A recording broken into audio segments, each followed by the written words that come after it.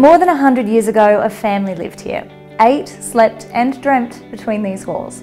I like to think they were dreaming of today, staggered by a view they could never have imagined, and reassured that much of their home remained the same. Age has not wearied features like timber railing, picture windows, and a sunroom plucked straight from one of the classic novels.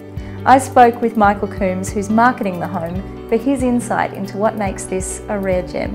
One of the things I love about this home, it's a beautiful Federation home. It's north-facing tennis court, and it has 180-degree water views.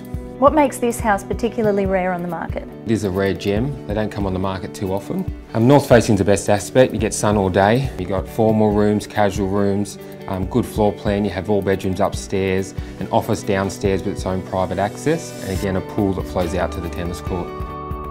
Where it's positioned too, it's surrounded by a wonderland of parks, ovals, bushland, and you're only a few minutes walk to Balmoral Beach. To me, life on Middlehead Road sparkles and fizzes like a good old-fashioned glass of lemon squash. Boating with friends off Balmoral Beach, eating finger sandwiches courtside as you prepare for a good set in the sun, or strolling down to the zoo, taking care to take in the view along the way. For more information, contact Michael Coombs. McGrath. Expect extraordinary.